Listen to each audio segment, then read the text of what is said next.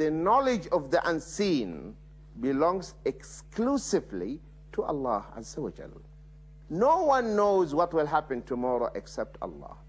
So going to the fortune teller who will be predicting and who will be telling you this is what will happen you after 1 month, 2 months, tomorrow, or your business is going to be successful, or this project is not profitable and you are going to lose your business and you will become bankrupt, all that is nonsense. That has no room in Islam, because no one knows what will happen tomorrow. Some people, they will say, but you know, sometimes what they tell us happens. We know that. Prophet Muhammad ﷺ told us exactly what happens. Because you know, my dear brothers and sisters, when Allah decrees a matter, when Allah decides something to happen in His kingdom, He talks about it in the Jannah, in heaven. And the angels, they hear what Allah decided. First of all, what will happen? The moment Allah subhanahu wa ta'ala speaks, all the angels will be electrocuted, all of them will faint, will become unconscious.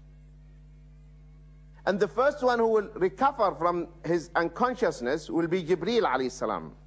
And Allah will inform Jibreel, I have decided this thing to happen, this event to take place.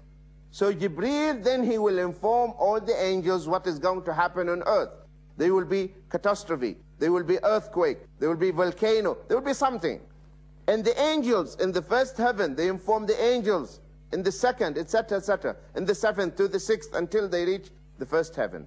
The angels in the first heaven, also they will be talking among themselves about what Allah subhanahu wa ta'ala told them that this is going to happen. Then the eavesdroppers, you know, the eavesdroppers are the jinn. The jinn, which is another invisible creatures who are living among us in the dunya, as Prophet Muhammad ﷺ said, they try to listen to what the angels are saying. And Prophet Muhammad ﷺ said, they will be climbing each other. There will be a long column of the jinn. So the one who is very near to the first heaven, he heard exactly what the angels said. And that information is accurate and correct. And he will pass that piece of information to the second jinn, to the third, until it reaches the one who is on the ground. And the one who is in the ground will give it to the human being who deals with the shayateen, who deals with the jinn, whom we call the charlatans, those who deal with the jinn. Then you go to this fortune tellers, or soothsayer, or what you call him, palmist, or whatever. And then because of that piece of information he received from the jinn, and he will add it and mix it with, as Prophet Muhammad ﷺ said, with 99 lies. He will say, this will happen, this will happen, this will happen, this will happen. And then he will mention this thing.